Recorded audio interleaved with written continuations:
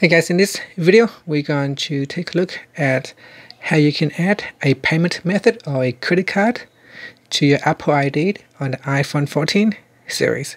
First, let's go back to the home screen by swiping up at the bottom of the screen. On the home screen, tap on Settings. Then in here, tap on your Apple ID profile account at the top. Next, we go down and tap on Payment and Shipping.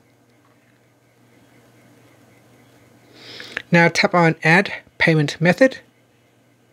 And here you can choose credit or debit card or PayPal. Now I'm going to select on credit and debit card. So tap on that. And at the top here, you need to put in the number. So I'm going to put in my credit card number and expiry date 2024, and my security code is 257.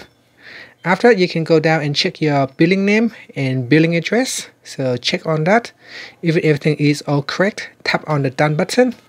After you have tapped on the Done button, your credit provider will verify some information, and if everything is all correct, it should add a card to your payment system.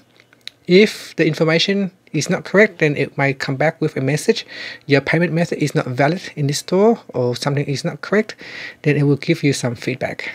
And once you have successfully verified your card, it will be available in here in the payment methods, and from there you can use your card. And that's it. Finally, you can swipe up to go back to the home screen. Thank you for watching this video. Please subscribe to my channel for my videos.